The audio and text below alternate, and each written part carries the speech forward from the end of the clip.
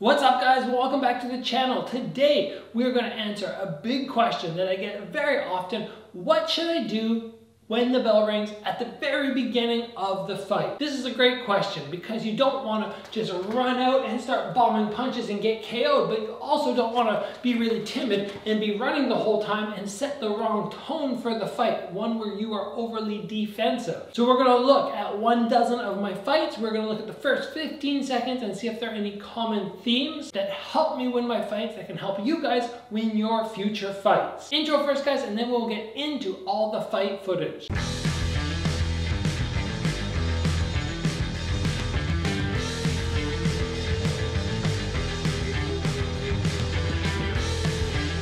Alright, guys, 1 dozen fights, 15 seconds of each. Let's start off and we're looking at a fight in China. Hands are super high. Right away I come up with a fast punch, low kick, following up again with a low kick. Very aggressive start from me. If somebody put a gun to my head and say, describe the first 15 seconds of all your fights, I would go, oh my gosh, I'm done. I don't have an answer for you. And if somebody told me I came out that aggressive in a fight, I'd go, nah, probably not. That was a fairly aggressive approach. Why did I do it against this guy? I think what I had in mind was I have to come out and set the tone, because this guy, if he gets his momentum, he gets his timing down, he's going to be a little more likely to be difficult to defeat. But the big key that you notice on a lot of these, right from the first one, is my hands are darn high. All right, now we're looking at Mosab Amrani, Glory World title fight. Hands are high, you can tell, right up to tempo level, no room for error, feeling it out, gauging the distance, usually utilizing those front kicks to make sure I'm getting that range down, not letting him walk straight in. So in that one, you notice I was considerably slower than the other one. Reason being, most likely, Mosab is a quick starter, and if you let him get in and you start brawling with him, that is gonna set the wrong tone for the fight. Plus, with his power, you don't want to make a mistake. Me utilizing those front kicks, maintaining range, hollowing out, trying to stay outside of his punch range was very important. All right, next we are moving on to my fight with Shan in Italy. This was a world title fight for Bellator. Little glove touch. Hands are super high as always. Maintaining range but getting off to a quick start. You guys can tell very often I will throw single low kicks. I utilize these single low kicks in my fights because I find sometimes if I go from here to here to here, I throw a big hand combo and then I come with the kick, there's more chance of a mistake happening, more chance of a counter. So sometimes I just keep my hands here and I just blast out. I'm just looking for the reaction. Are they able to check the kick? And if so, what is the distance? I'm gauging distance when I throw single round kicks. Doesn't matter if it's the back or the front leg, it's still giving me a good idea of whether he's going to be able to punch me from that low kick range, which will matter later in the fight for sure. Next up is another Bellator title fight. This one was a defense. I can tell you before we even start this video that I come up fairly fast in this one. I knew I had to. Not as aggressively maybe as the first video footage we watched.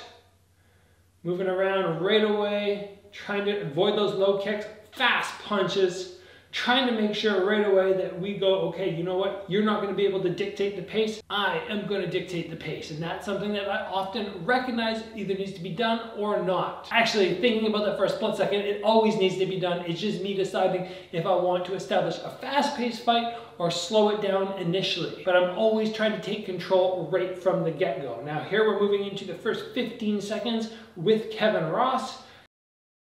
Right away, he's coming out strong, and I am establishing, if you punch on me, I'm going to counter shot you.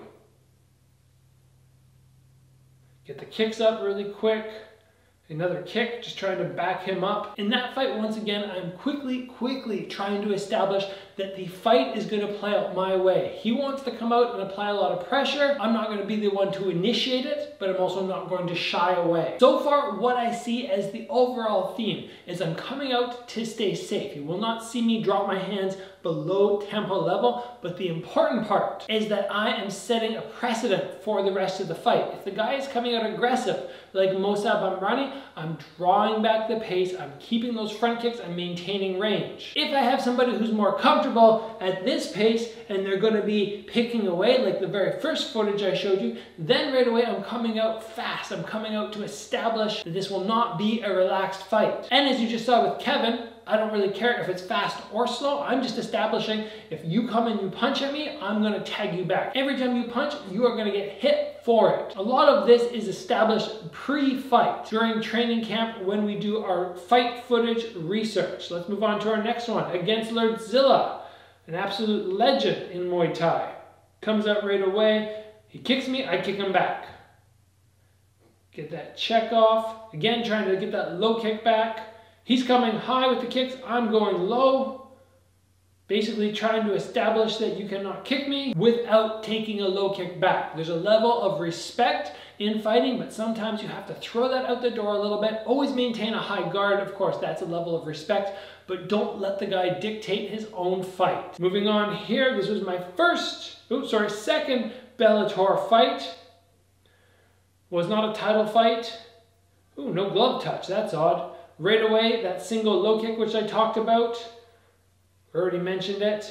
A little bit more chill here. This guy's a little stronger. You can see I'm feeling him out a little bit more. And in that instance, that was back to sort of like Mosa, where I go, okay, we have a stronger opponent here. He's got a thicker build. He's probably going to hit harder, and a little more caution and a little more distance is wise early on. Now from here, we're moving into my first fight with glory. This is a guy named Abdillah Esbiri. I knew he was like a dog. He just came out fast and hard, but if you let him do that, it was bad. You had to show him that you were going to be able to fight back. So he's coming at me, but I'm coming right back, which is not normally a strategy I would take. A little leg catch, knock him down. Again, like I already said, guys, I would not have known what my exact strategy or style is when I go into the first 15 seconds of a fight. Like knowing all of it, I wouldn't be able to tell you. But now that I'm looking at it, we're not all the way through, but now that I'm getting a feeling for it, it's really a bit of variety and sort of catered to my opponents. Very interesting. Next, we're moving into my fight with Sitmanchai, Thai fighter. I knew he was going to come out with lots of kicks. Right away, I established a jab, a long jab, again a jab with some punches following. Checking out that distance with that single low kick as I mentioned. That was me right there, just trying to get a feel for him, but also establish that this is going to be more of a boxing fight. I'm not going to let you get away with making this a Thai pace fight with no hands. From here we move on to a fight that was the same night. This was the exact same night against Shane Oblansky. I'd already fought once, moved into the final to win the whole situation and get a glory title shot. This was a big dude. I did no research on him. I set the jab up, come with the low kick, maintaining that range. Very often when people throw a low kick on me, they miss in the opening of the bell. Taking a little more time there. That little clip was very different because I had no prep for this guy. It was just, okay, I won my fight. Who am I fighting next? Oh, it's that guy. So you can see, as I come out right away, my hands are even higher than normal, like way up here. And right away, I'm throwing single shots. I throw the jab. I come with the low kick, getting the head off the center line. I hollow out very often at the beginning because it's just a small amount of distance that needs to be created to evade shots. Now from here, my second glory event. I did a little research for this guy. Coming out fairly fast there. He did a nice catch on me there. Setting out those fast punches. I think with that guy, I didn't really believe he had too much to bring for me. I would be able to beat him. There was no real caution there, except for the hands being very high and trying to establish right away that I believe that guy only had 3 or 4 week training camp. So I think one of the ideas was to make sure he gets tired, put the pace on him right away. From here we move into my rematch with Adam Chuck. This will be a very interesting 15 seconds because the first fight was so odd, so frustrating. Let's see how this opening section plays out. Right away, staying outside of range, establishing that round kick, which we worked on. taking that angle for the southpaw. I knew that fight was going to be more calculated, had to be much more thought in the fight. I couldn't rely on cardio or volume, so right away I'm trying to slow myself down and maintain the range. Always changing, always adapting according to the opponent is the theme I see. Here's another fight from China. Guy came out as a southpaw, which I wasn't expecting based on the fight footage I'd previously seen. So I'm going a little bit slower here. Not rushing anything because it's a change up from what I expected.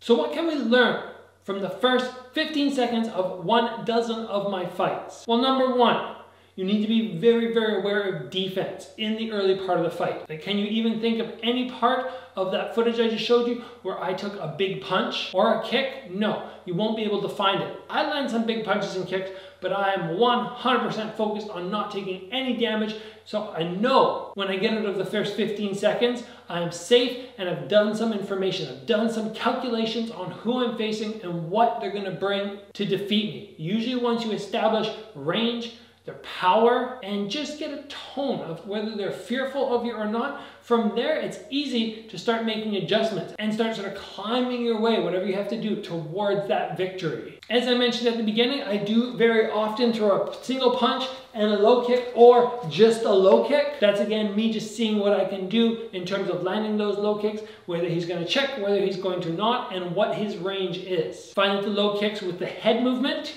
little head movement and a low kick is a very safe way to start off the fight. And as I've talked about, guys, if you do come out with punches, and I did that a couple times, you know, I run out, bang, bang, bang. We want to make sure that you're so focused on your defense that it's almost like, okay, this hand's going out, but what is this hand doing? This is the priority hand.